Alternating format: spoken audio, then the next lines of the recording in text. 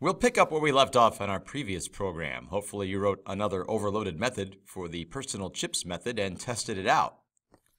Let's make another method, and we will send it some data. Public static void multiply numbers. This method is going to take 4 numbers. We'll set them all up as doubles. I'll call the parameters num1, num2, num3, and num4. And this method will multiply the numbers and display what the result is. I'll put the name of the method and its signature down at the bottom. Double, double, double, double, because it takes 4 doubles.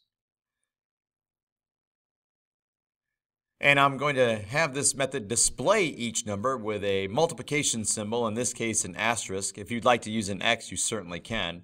So it will show num1 times num2 times num3 times num4, displaying the actual values. Make that one an equal sign.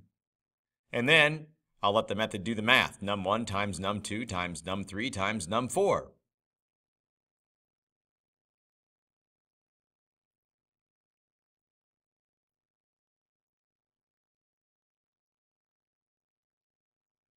There it is. We'll get the Java doc set up. Notice that it automatically is going to give us 4 parameters since we've already set them up. A brief description here. It's supposed to display the product of 4 numbers.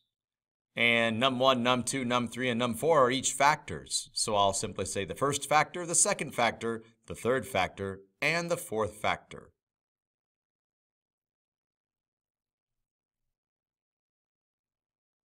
Time to test this method out. Head back to the main method.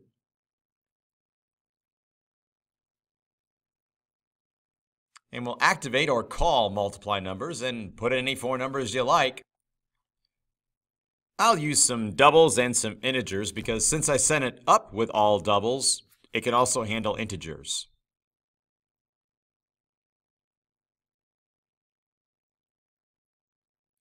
We'll run the program and, it's way off to the side. I had a problem back earlier in the part A of this. I forgot to put an ln on that else statement with the negative bags of potato chips.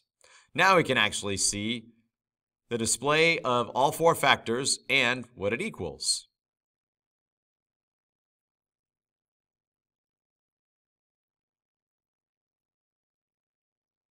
We can try this with 4 more numbers. This method is all ready to go. I'll use some integers this time. 8, 7, 6, and 100.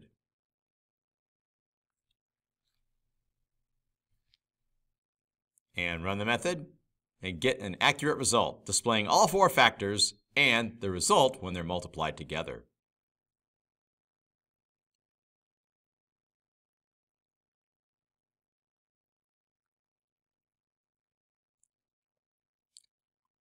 Now we're going to create another method. I'll go public static void mess with number.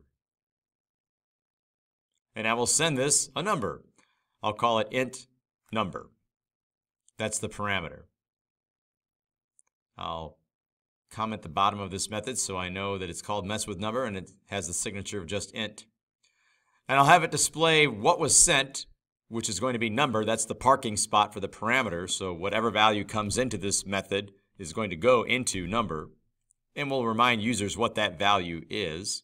Then I'm going to take that number and make it equal number times 101. You can do anything you like here, but it's going to alter the value of number inside this method. And we'll display to users what the new value of number is. And again, that's the number in this method. The variable number. It was a parameter. But now we've multiplied it by 101 to get a new value. Let's go back to the main method.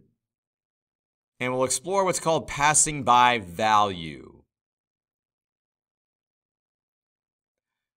I'll declare a variable called int myNumber, and I'll make it equal some integer. This time I'll use 3. You can use whatever you like. And I will make a note to the users what the value of my number is, before we call or activate the method about mess with number.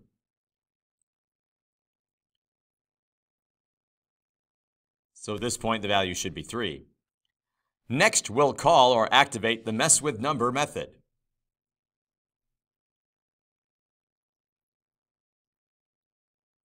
And we'll send my number.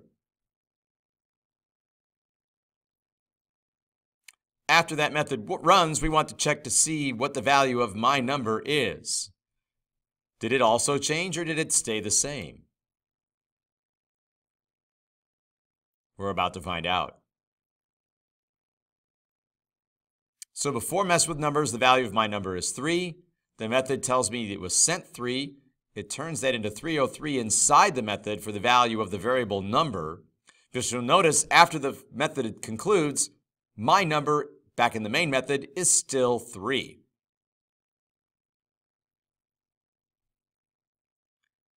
That's passing by value. And when we pass primitive data, such as integers, doubles, booleans, the method that receives those values receives a copy of those values. It can't really access where it is in memory. It gets a copy of it and puts it in its own place in memory. So when the value of number changes in the mess with number method, it has no impact on my number back in the main method, because mess with number got a copy of the value of my number. It didn't actually get direct access to the place in memory where the variable my number is holding its value. So the value of my number never changed in the main method. The value of number in the mess with number method did change inside that method. Passing by value, you get a copy of the value, and that's what happens with primitive data.